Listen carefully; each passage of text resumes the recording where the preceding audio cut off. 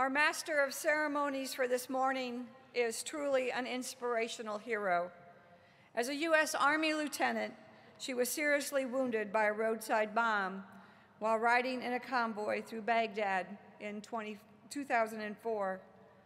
The blast resulted in an amputation above her left knee, and she holds the distinction of being the first U.S. female to lose a limb in active combat.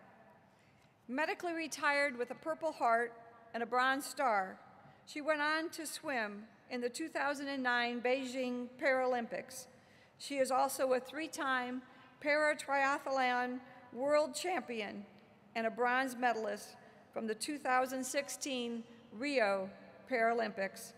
A mother of two, she is married to her husband Brian and hopes to compete again at the Tokyo Paralympic Games in 2020. Please give a warm welcome to Melissa Stockwell.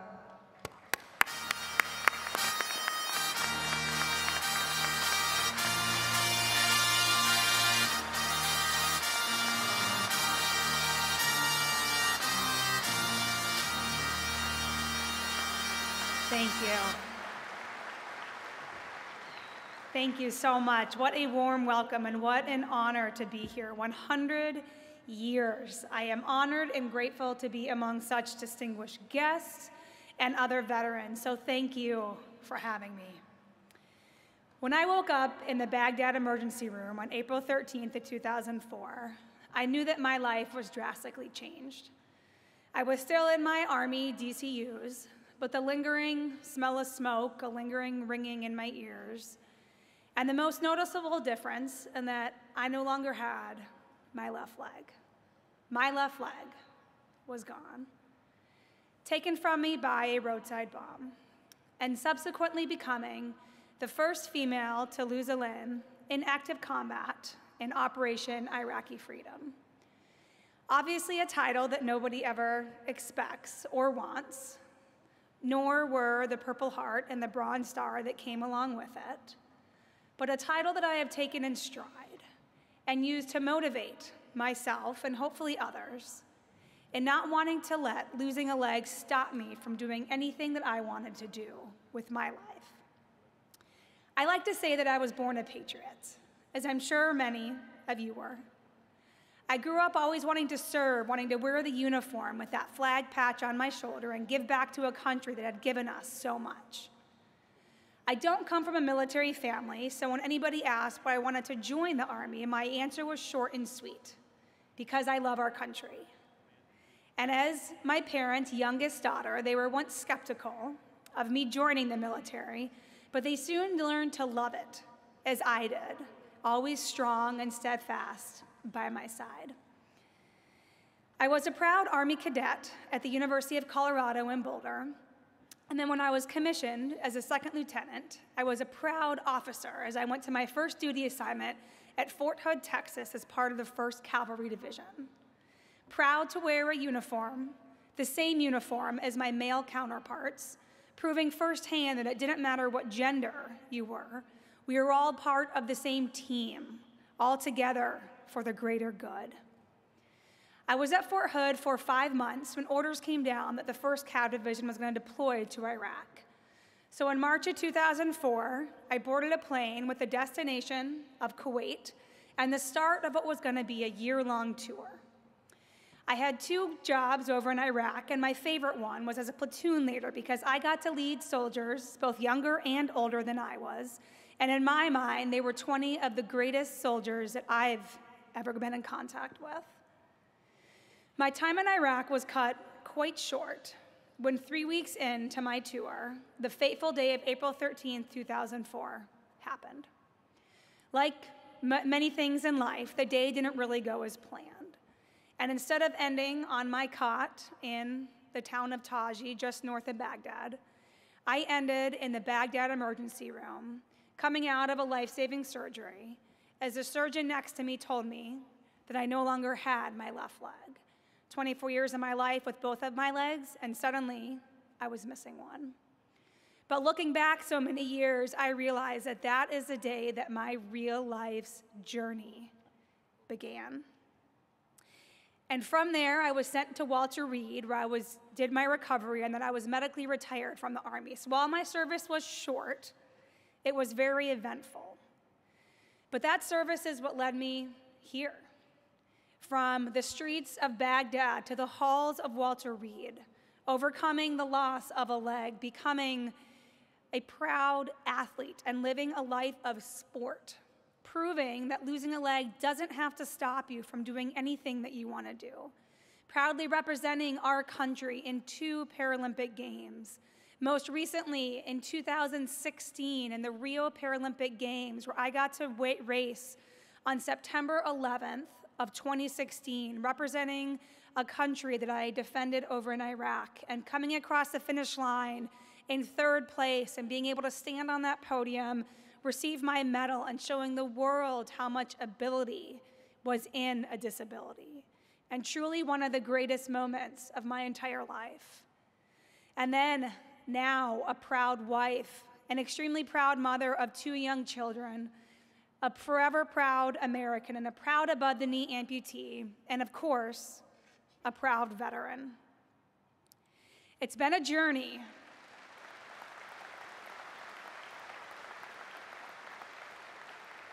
The last 14 years have been a journey, quite the journey, but I wouldn't have it any other way. It's been a journey that has taught me that regardless of obstacles that come our way in life, we all have the ability to overcome those obstacles. And a lot of times we end up even better on the other side. It's a journey that taught me about teamwork, the power of surrounding ourselves with people, a country that care about us and that want us to get better and to improve. It's a journey that taught me that there is a way to make any difficulties that come our way desirable. It truly is an honor to be here today, and as we all continue our life's journey, let's work together. Let's be true to ourselves. Let's believe in who we are, and let's never stop believing in the greater good of America by standing tall, standing proud, flying our flags as high as we can. Together, we will continue to be the greatest country in the world. I know there are a lot of veterans out there. I think probably all of you are. So from one veteran to another, thank you. To the American Legion, thank you for standing up for veterans like all of us and helping us be the best that we can be. It truly is an honor. Thank you for having me.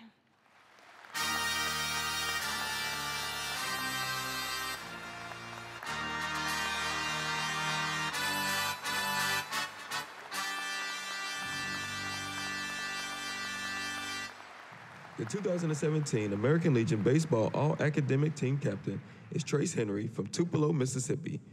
A 2017 graduate of Mooreville High School in Mooreville, Mississippi, he graduated 4th in his class and maintained a place on the superintendent's honor roll throughout his high school career. He plans to attend Jones County Junior College and eventually transfer to obtain a degree in civil engineering. Sponsored by Lee County Post 49 in Tupelo, Mississippi. Due to prior obligations, Trace is unable to attend today. Please give him a warm round of applause.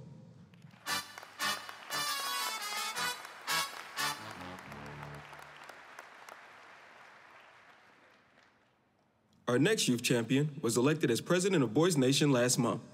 He hails from Newport Coast, California, and exhibits an incredible passion for politics, debate, and business. In his downtime, he enjoys spending time with friends, reading, watching Formula One, and cheering on his New Orleans Saints and Los Angeles Lakers. He plans to pursue a career in business, finance, or politics. Sponsored by Newport Harbor Post 291, please welcome your 2018 Boys Nation President, Joshua Cheadle.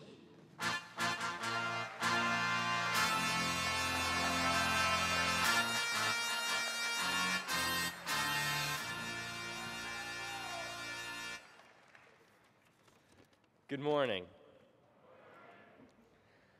I sit in my dorm room, surrounded by some of my closest new friends as we get caught up in passionate policy discussions. And I realize the power of Boys Nation. Sitting there, I was surrounded by some of the kindest, brightest high school seniors from Alaska to Arkansas, Delaware to California, and Alabama to Arizona, from all over this great nation. The Boys Nation program gave me perspective, an understanding of our sacred political process, and an even greater appreciation for learning from and engaging with others. Because of this week that has shaped and will continue to shape my lifetime, I'd like to thank Sandy Schneeberger and everyone who has supported me at Post 291 in Newport Beach. My teachers at Sage Hill School, like Mr. Jordan, Dr. Farish, and Mr. Anderson, who always encourage me. My loving and supportive parents and brothers. Counselors like Ryan Silver and Tim Abadura Jr. and Sr., who, like many of you guys, have dedicated decades of their lives to the selfless service of others, and the American Legion. The American Legion has created countless invaluable programs to teach about the power of democracy and to spread patriotism into the minds and hearts of young people across this great nation. Lastly, I want to thank all of the veterans who have put their lives on the line and stood to fight when the fate of our country hung in the balance. For it is because of their sacrifices that I have the absolute privilege of standing before you here today and proudly calling myself an American. Thank you.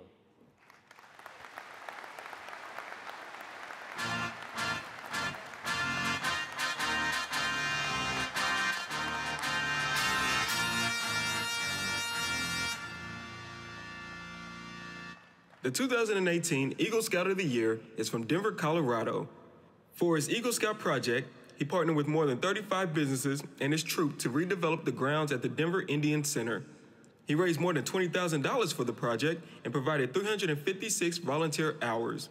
A senior at Denver East High School, he aspires to attend a university with a program in military history and international relations or foreign service.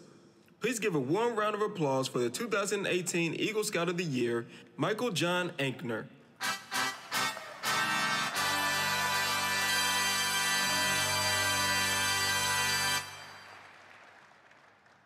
Hello. Gadoogie, a defining value of the Cherokee people, means coming together for the betterment of the entire community.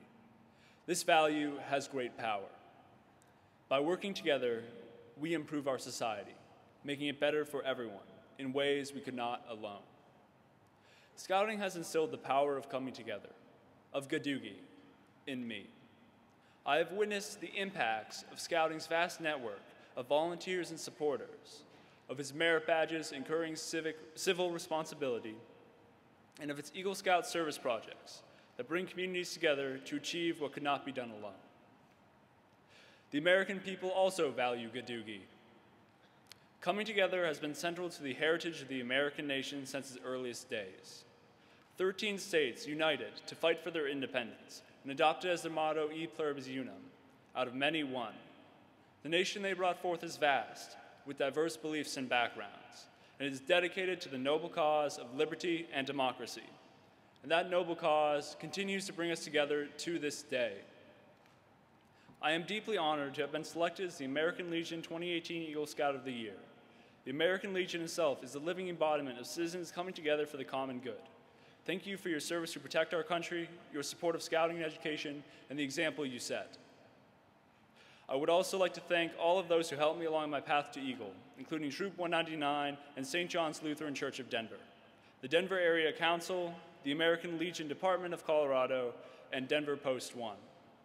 Thank you to all the donors and volunteers that supported my Eagle project, and to all my teachers, coaches, friends, and of course my family, who has taught and supported me along the way. The joy and honor of serving our community has changed my life. As a senior in high school, I will lead a Colorado statewide student voter registration drive. I hope to continue to live up to this honor and to serve our nation in its noble cause in the spirit of Gadoogie and E pluribus unum, as I enter college and throughout my adult life. Thank you.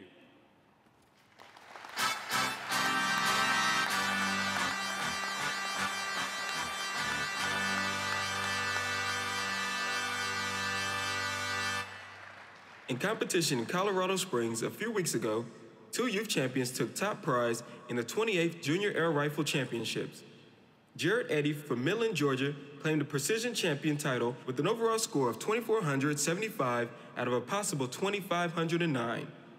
He shoots for Old Mill Rangers and is headed to West Virginia University. Please welcome our 2018 precision champion, Jared Eddy.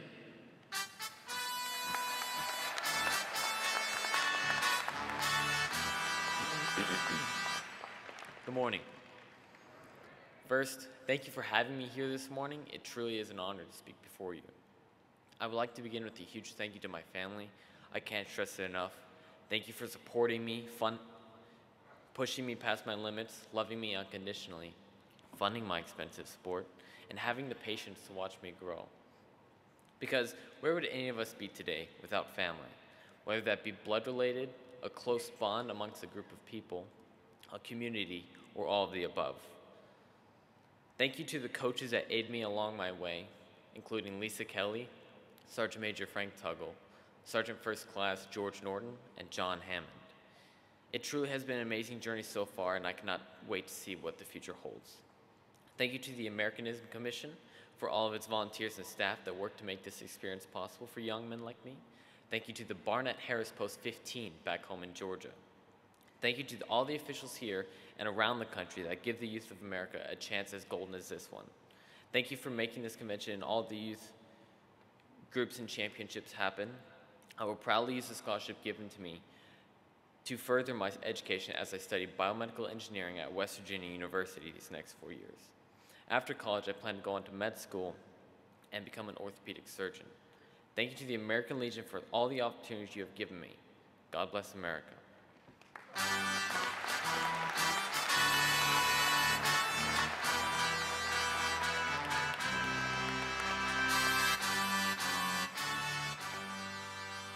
In the sporter category, the championship was captured by a young shooter representing Zion Benton High School, NJROTC, in Zion, Illinois. She won the title with the final score of 93.7, with the final aggregated score of 2,314 out of a possible 2,400.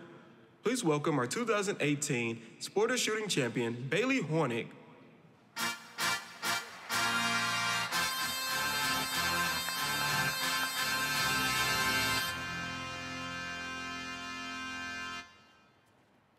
Good morning.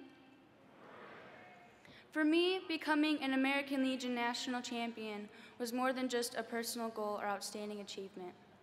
On July 21st, 3 days before my journey to Colorado Springs, one of my closest friends, Dwayne, was involved in a motorcycle accident that left him in a coma.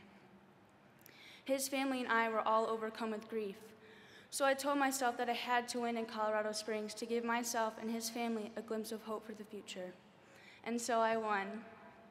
And I would like to thank the entire American Legion family, especially the Americanism Commission and all of its volunteers, for not only all of your hours of hard work and undying support, but also for giving my mother and Dwayne's family something to smile about. You have turned our tears of pain into those of joy, and that for me means more than just a medal. Dwayne has since been opening his eyes and squeezing our hands, and I cannot wait to tell him this story. So once again, thank you from the bottom of my heart. This experience will be in mine and my family's memories forever. May the Lord bless Dwayne, and may the Lord bless all of you. Thank you.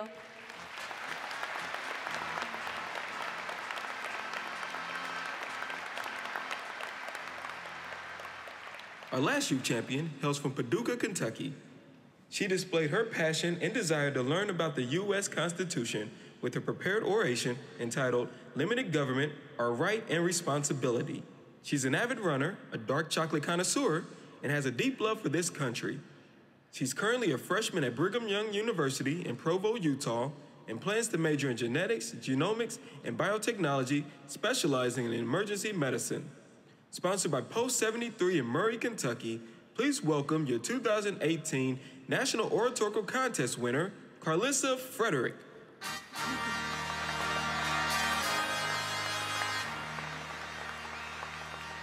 Good morning.